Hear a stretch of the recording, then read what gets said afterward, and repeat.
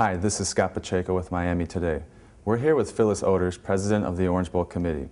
Today she'll be talking about her 30-year career in healthcare, her passion for community service, and her role as the second woman ever to lead the Orange Bowl Committee. Well, I think it's a natural, because I think that the Orange Bowl has really become a multi-ethnic committee.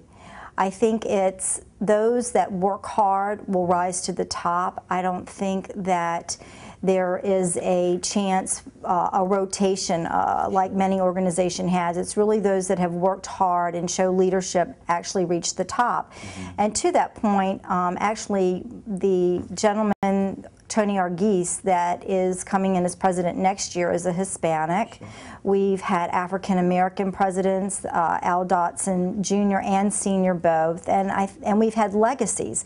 We haven't talked about the legacies, but there are many strong families that have been in the Orange Bowl. Chris Knight, Dean Colson, Tom Wood Jr., all are legacy whose parents before them were all involved in Orange Bowl.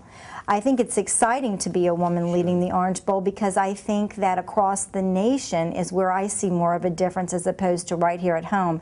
At home and in the committee, I'm accepted very, very much so. Sure. But across the country, they find it a little odd, because in some of those committees, those football committees, they have not even allowed women to be a part of it yet.